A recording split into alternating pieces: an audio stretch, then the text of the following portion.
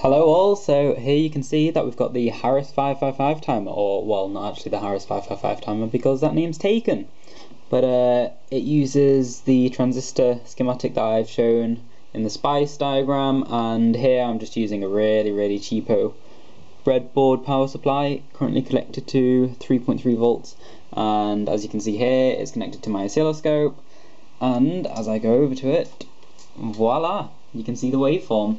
And this is using two 1K resistors for the timing section, and as you can see the duty cycle is actually pretty close to the 66% that should be theoretical. So I'll just change over to my variable pulse width modulating scheme. So here I've replaced one of the timing, well actually I've not even replaced anything, I've added in two diodes like so and a potentiometer, and by varying that you can vary the pulse width that is displayed on the screen. So if you just see here, it's just a simple pot and you vary like so, and if I show you on the oscilloscope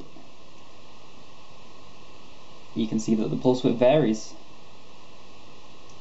And how this works is the resistance between the charge and discharge path of the timing capacitor here changes because these two diodes only allow current to flow one way, and when you vary the resistance on the variable resistor